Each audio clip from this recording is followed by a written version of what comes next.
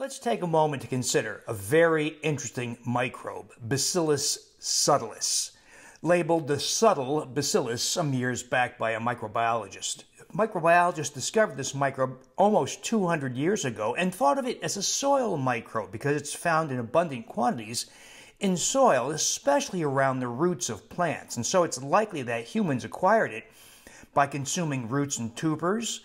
And it has been since shown that Bacillus subtilis is a normal inhabitant of the human gastrointestinal tract.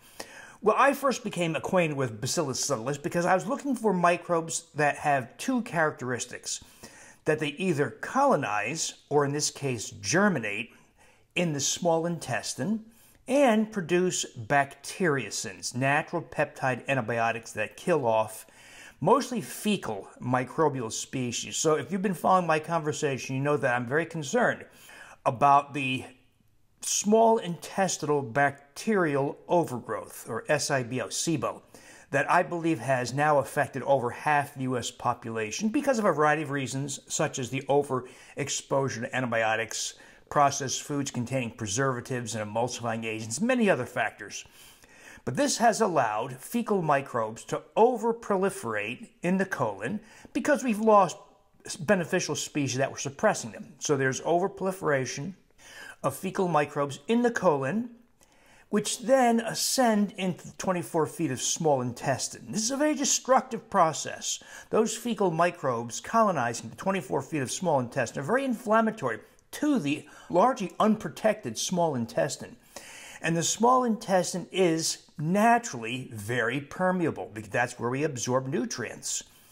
But when you have fecal microbes colonizing the small intestine, it increases its permeability, and that opens the door for the entry of bacterial breakdown products, especially something called endotoxin, into the bloodstream.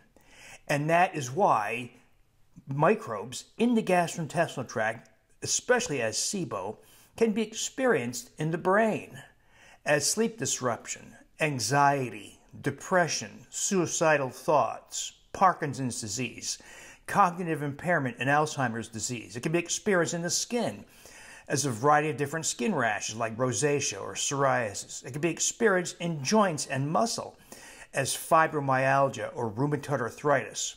It can be experienced as autoimmune diseases. It can be experienced as metabolic distortions, such as higher blood glucose, type 2 diabetes, and prediabetes.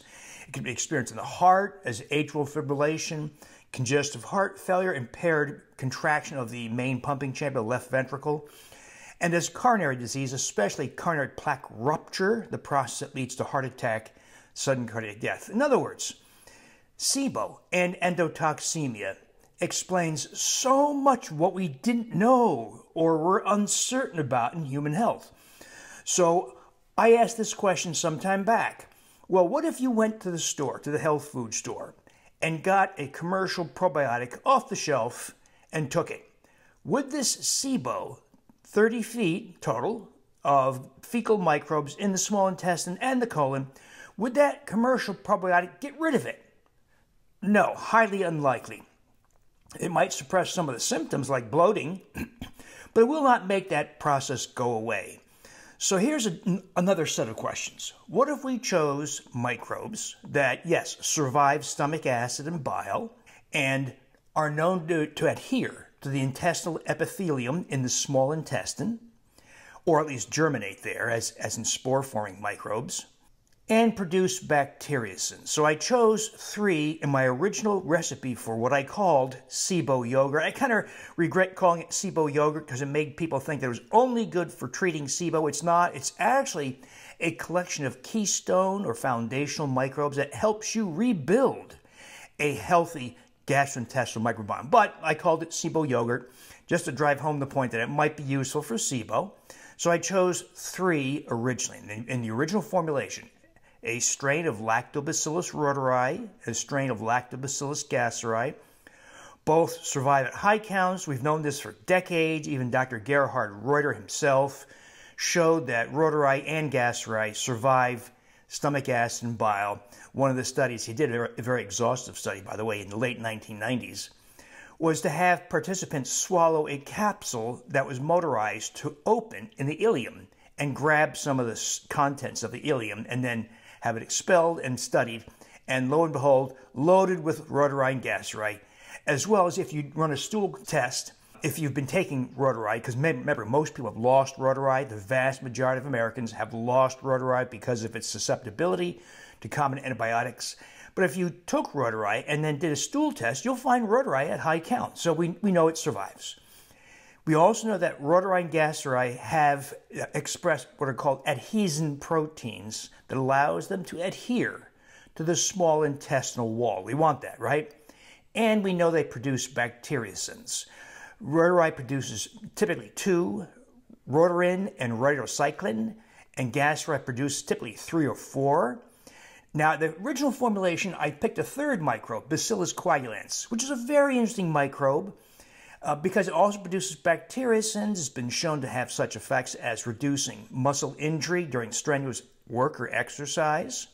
So I think it could be a real advantage to athletes, but we ran multiple assays to see how many counts we get. With reuteri gasseri, we get super duper high counts, typically about 300 billion per half cup serving if fermented by themselves. With coagulans, we get wild variation, typically low numbers, rarely more than 10 billion in that half cup serving. So I replaced Bacillus coagulans. It doesn't mean Bacillus coagulans is not interesting. It just means that dairy may not be the best vehicle to provide the nutrients necessary for that species to proliferate to high numbers. So I switched it out for Bacillus subtilis. Much easier to ferment. You can ferment it, by the way, at 90 to 95 degrees Fahrenheit, about 34, 35 Celsius, for 24 hours. Not the usual 36 hours we've been using for lactobacillus species, because Bacillus subtilis is a rapid fermenter and you don't need more than 24 hours. That's very easy. I've not had any failures with the Bacillus subtilis. But the magic of Bacillus subtilis is that it does not colonize the small intestine, but it germinates in the small intestine where it forms a biofilm. It's very good at forming a biofilm that is a mucus-like layer that allows it to sequester itself and protect itself and take up longer-term residence, presumptively for greater benefits long-term.